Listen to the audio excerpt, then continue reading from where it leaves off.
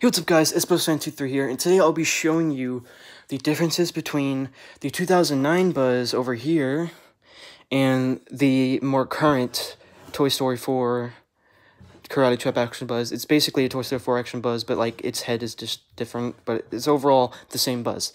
So overall, off the bat, we can easily tell already that this has way more detail than the current Buzz. He has posability in the arms right here.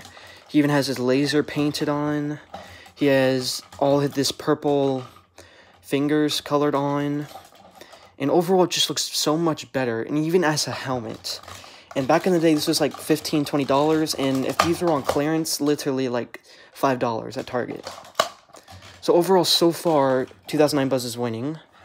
And over here, he has no paint on the arms whatsoever, and his posability is just a little bit more scuffed. Like, his arm over here is not posable at all, and his laser is not painted on.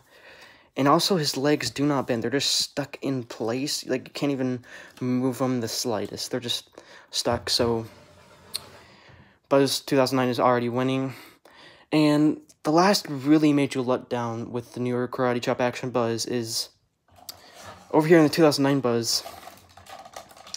You just have to put his arm up and hit this button, and overall it just looks pretty accurate, right? And then over here, there's no button at all. There's absolutely nothing to do it. You just put his arm up and then let it go.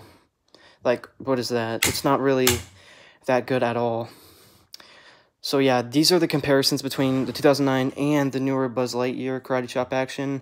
Hope you guys liked the video. Make sure you subscribe and comment down below on what other rare Buzz Lightyears I should do, or any reviews, or maybe even a collection update. But overall, guys, thank you guys for watching. Make sure to subscribe and leave a like on the video. See you guys later.